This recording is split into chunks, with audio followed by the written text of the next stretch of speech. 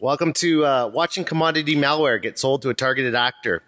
You're in Lagoon K, and the speaker before us this afternoon is Israel Barak. I would just a few housekeeping things. Right after this session, we have the welcome reception down in the business hall, so that's Bayside AB. The Black Hat Arsenal continues all day tomorrow, and that's in the Palm Foyer on level 3. And then there's also the Pony Awards today in Mandalay Bay, BCD, and that's at 6:30. So I just quickly would suggest also, if anybody's sitting at the back, you might want to come up. We've got a fair bit of space in this room, and Israel has some slides with some print that you might want to read that might be a little harder from back there. So I do encourage you to move forward. And we'll remind you to put your phone on vibrate so that we don't have to listen to that oh-so-cool ringtone. Without any further ado, welcome Israel.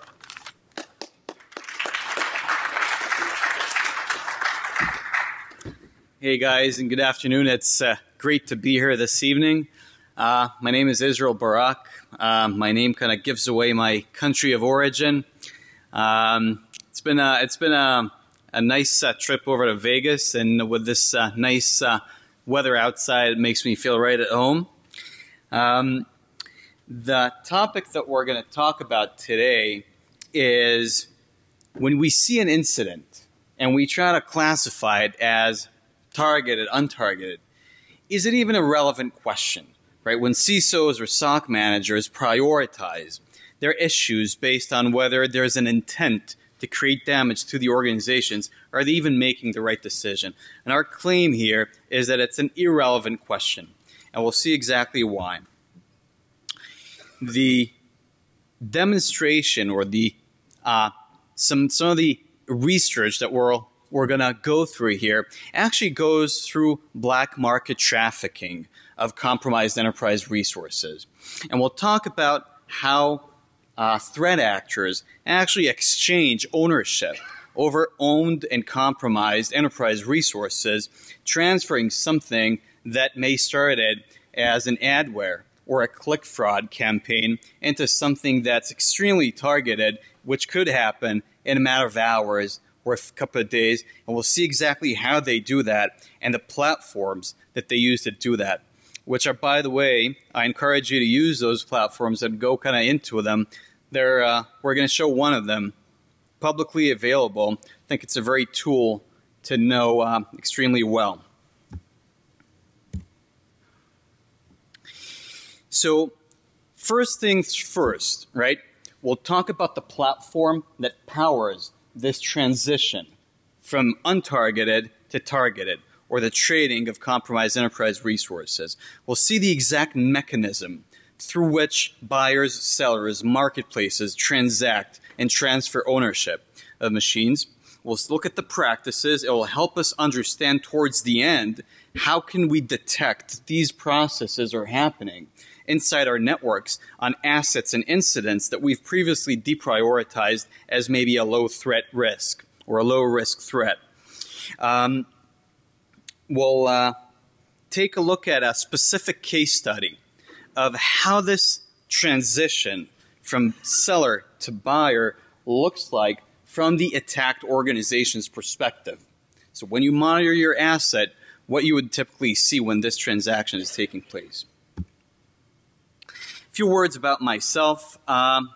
Name is Israel. I started my career in the Israeli Defense Forces. I headed the Israeli Defense Forces Red Team. Moved on to a cybersecurity consulting group and founding that group, which later we merged into Citigroup. That kind of gave me an interesting perspective, not only on nation-state level threats, but also into cybercrime-related activities and cybercrime-related groups. And I'm currently the CISO at CyberReason. So let's understand the state of mind here and the drivers of a click fraud-oriented cybercrime organization to start selling machines in the black market. And you can see here the exact rationale, right? If what you would do is use a machine, a compromised machine, to run a click fraud campaign, then averagely speaking, over the lifetime of a machine, you would generate between $10 and $20 on each compromised machine that you own. If you're doing bulk sale, as in selling groups of machines for operations like DDoS or spam, you're likely to make between $18 and $36 across the lifetime of a compromised machine. And if you do the extra mile and check the compromised machines that you own to see how much they can be worth in the black market as individual sales, especially when they're affiliated with specific corporates, then you're looking at an average lifetime value of a machine, a compromised machine, that ranges between $10 and $1,000. Some, let's say, unique assets can go upwards towards even the $8,000 per machine. So that drives the interest of groups that traditionally focus on mass compromise for click fraud or adware campaigns. That drives their interest in individual sales. If you look at the unwritten valuation model of how would you evaluate a compromised asset when you put it up for sale on a black market platform, typically a basic pricing of $5 to $10 would be upped by around 50% if you gain some technical advantages like admin privileges, a machine having a publicly accessible IP, or a very high network bandwidth.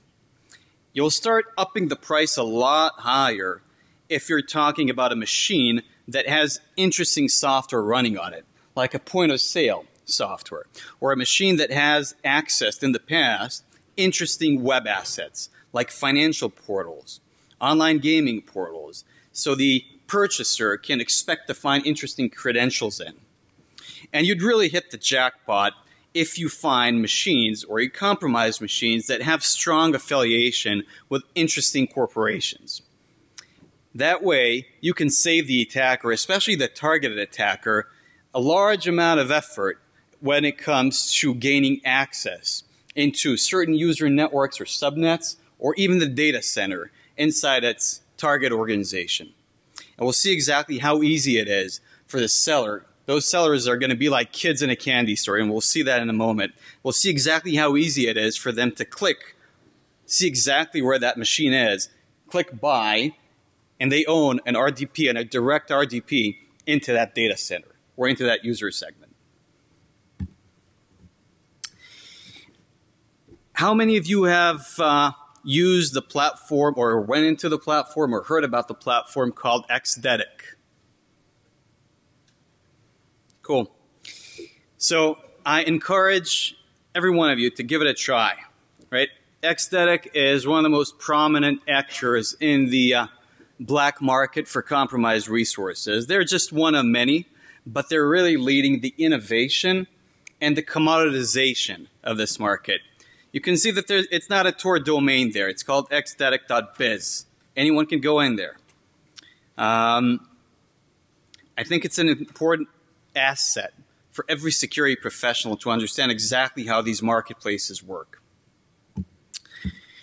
Let's look at a few characteristics of these marketplaces that would help us understand what are their limitations so we can better understand how to hunt for the existence of these processes in our networks.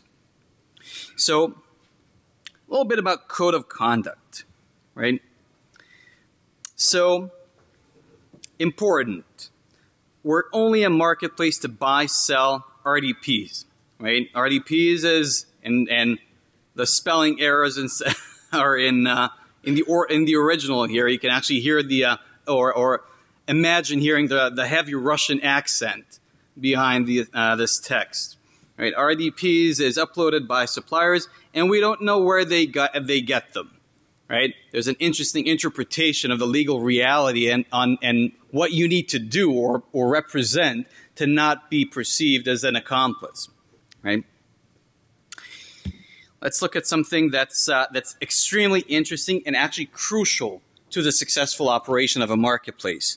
We don't sell dead or not working RDPs. What that means is that a marketplace would not transact a sale if it's not able to connect to that compromised asset prior to the transaction, because they know that if they're not going to do that, they're going to get a ton of outreaches from buyers saying that they cannot connect, they want their money back. That way they can say, we've connected. If you, Mr. Buyer, can't, it's your problem. We keep the money. And that's going to be very significant when we talk about how we detect the setup of a command and control channel for these guys, to detect these guys. So RDP is extremely common. SSH can be seen as well. But it's going to have to be a solid, reliable, continuous, automatically verifiable command and control channel. And this is what you buy as a buyer. You buy an IP, you buy a port number, you buy a username, and you buy a password. This is how we can expect to see our buyers connecting into those compromised machines being sold on these marketplaces. Let's look at a few examples. This is how the UI looks. It's going to be it's going to feel very familiar, especially to to guys that buy machines on Rackspace, on AWS. It's the exact same model. You filter based on where you want to buy, what you want to buy. You look at the offering and you click buy, and that's all there is to it. And it's added to your list. Here's an example.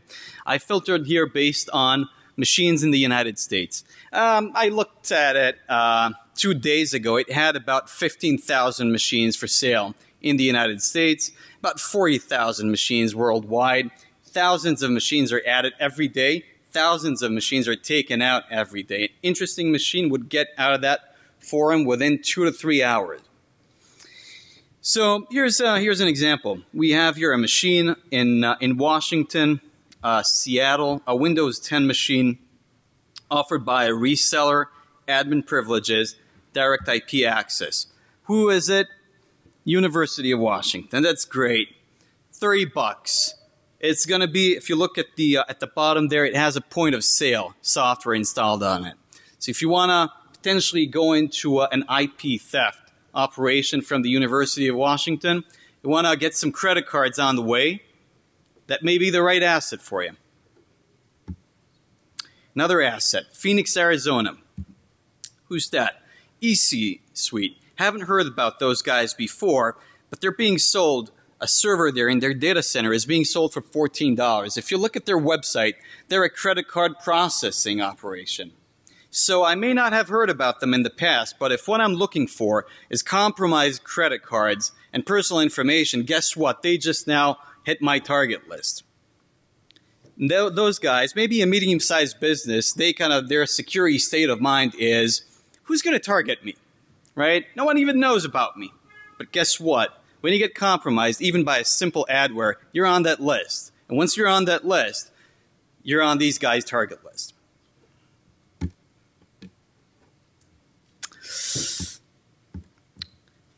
Bristow, Virginia. A server in the data center of Microsoft Informatica.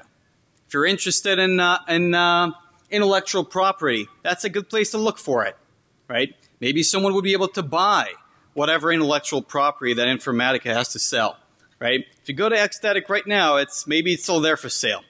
If it's not, I'm sure you can find out some other stuff. Oregon Hillsboro, Intel Corporation, $13, a server in their data center. Not bad. Not bad if you want to start with a data breach and you don't want to go through the phishing process or malicious attachment, lateral movement in their network, risk of being detected. You can just get a direct pipe into their data center. $13. And it goes on and on. University of South Florida, University of Pennsylvania. Who's this guy? Washington, D.C. A seller, interesting name this seller has chosen for himself. Selling a machine for $850. That's a pretty expensive machine. It's being serviced by Comcast Business Communications. Interesting. The next DNC hack? Or is it the Trump side? Good question. Maybe a machine worth buying. just as an anecdote, in terms of the states that are leading the list in terms of the number of compromised systems on a per-state basis on those compromised machine marketplaces. I'm going to give you the first 4. I'm going to ask you to guess the 5th. California opens that list with 25% of compromised computing resources. New Jersey, 11%. New York is 6%. Texas is 6%. Who would you say is number 5? Sorry? Okay. Not really. Keep going. Nope. Iowa, 6%. Same percentage as Texas. Go figure. But it is what it is. So now that we have a better understanding of how these marketplaces work, how they affect the targeting process of extremely targeted players, right? And how easy it is to transact on them, and the vast amount of compromised resources that we see there that flow from completely untargeted actors, right? From adware, from click fraud. They all propagate resources into these marketplaces just because they raise their revenues that way. Now let's take a look at how this process looks from the attacked organization perspective. And this is a case study that we've done on a number of enterprises that we've seen this process taking place in based on a specific type of threat actor and a specific type of click fraud tool that they used in this case. So in this case, the incident started with completely untargeted, broad spectrum, known fileless click fraud tool, right? Just like you'd probably see every day of the week in your corporates and enterprises. It affected several machines. We specifically detected it through the malicious use of PowerShell that it was doing, but in the connection to a known malicious IP address as its command and control channel.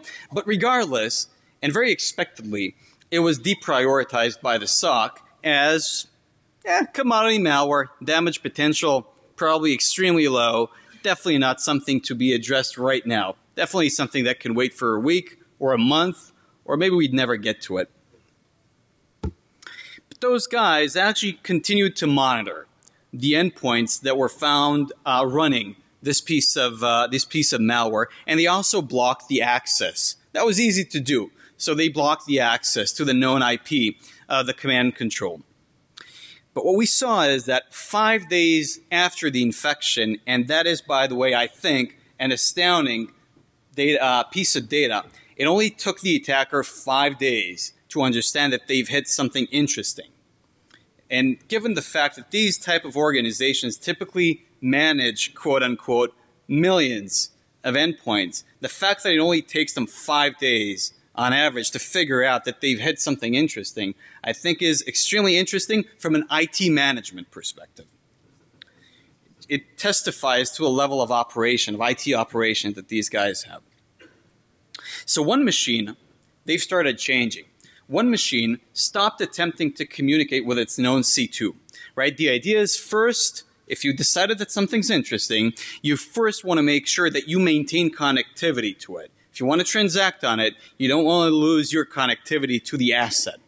So they changed their C2 channel from using a known bad IP and a malicious known bad domain to using a DGA-based algorithm to generate their C2 IP address. And once they've done that, they've established communication with a previously unknown command and control infrastructure. Once they've done that, they've also changed the timing of when they generate command and control traffic. And that indicates manual intervention in this process. What they've seen is, apparently they've seen that the organization had blocked access to their known command control channel. And what they've done is they've stopped communicating with the command and control channel even after the upgrade to the DGA, as long as those machines had a local IP that was part of the enterprise subnet. And only when those machines moved to an external, what they believed were external IPs that were 192.168 and 10.0, only then they would create a C2 communication. That kind of gives us a better understanding of how much these guys value these assets. They would send in manual intervention and manual inspection of those machines to make sure that they don't lose connectivity and they don't get blocked. Once they've had this upgraded command and control channel, they've started downloading and uploading much more information. Instead of the regular profile of a click fraud, which is a regular web traffic with characteristics, with sizes that characterize it, pretty much we can see those here. They move to uploading and downloading a lot more information, right? Probably testifying for downloading specific tools, for uploading additional system information, etc., etc. Once they've had that, they've the attack tool, right? The previously perceived adware or click fraud tool started injecting code and migrating itself into a different built-in system process. In this case, it was MSDTC. And once they've migrated, that additional process generated the communication with a previously established command and control channel. Again, another technique to disguise their operation on the machine and to gain a platform for hash dumps, privilege escalation, etc., etc.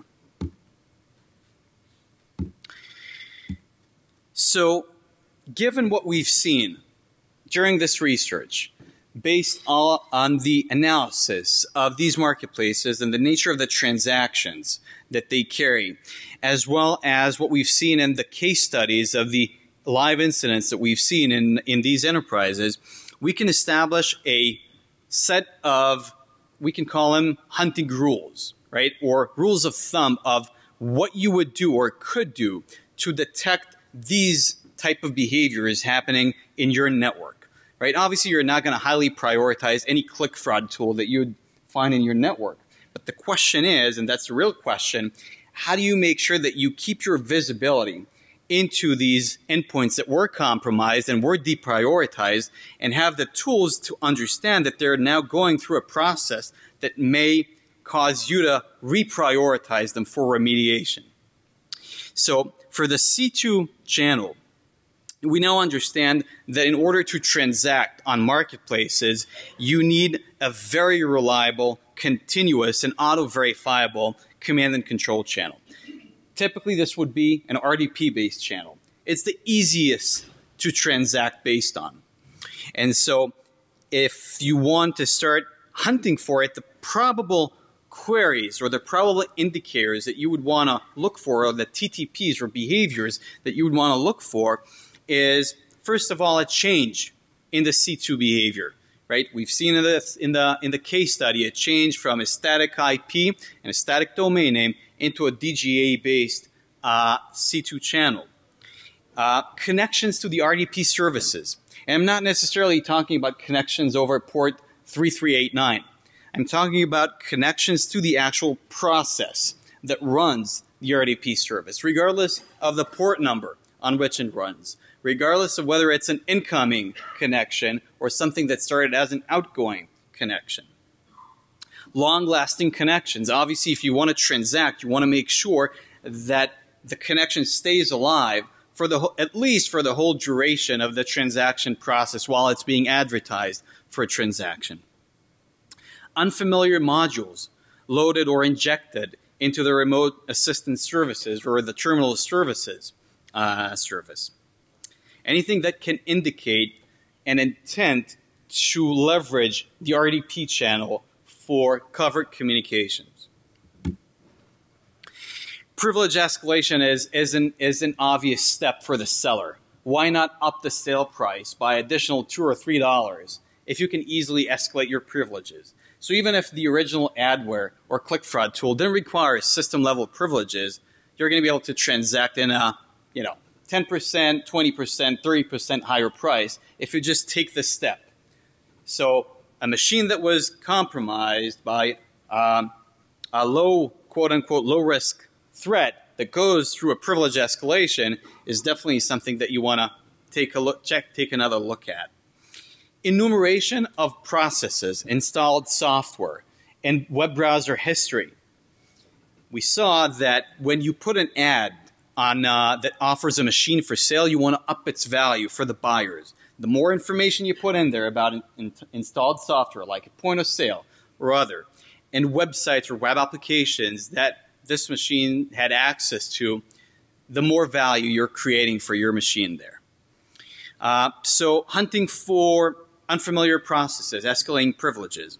Hunting for unfamiliar processes with newly created image files that are running in high privileges. Browser processes that are escalating privileges.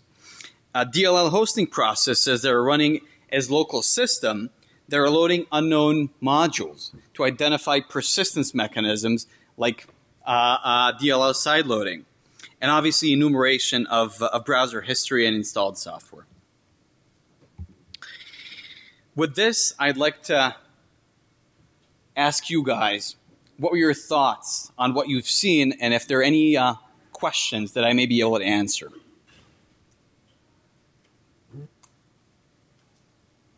Yep.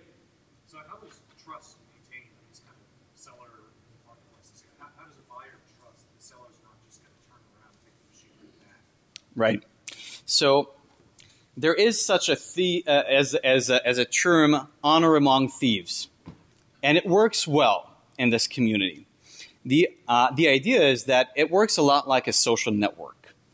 Typically, a seller is not going to transact only once, and they have to maintain their reputation. If they screw a buyer, no one's going to buy anything from them again.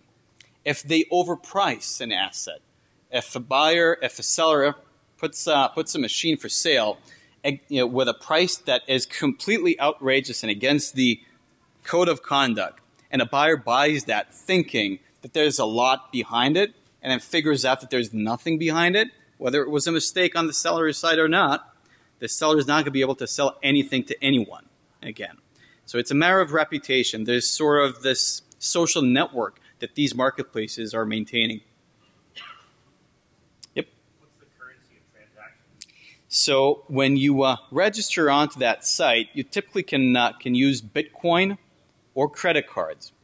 The interesting thing is they run fraud check on you, because they don't want you to get your money back. You know, they want to be paid for what they're doing.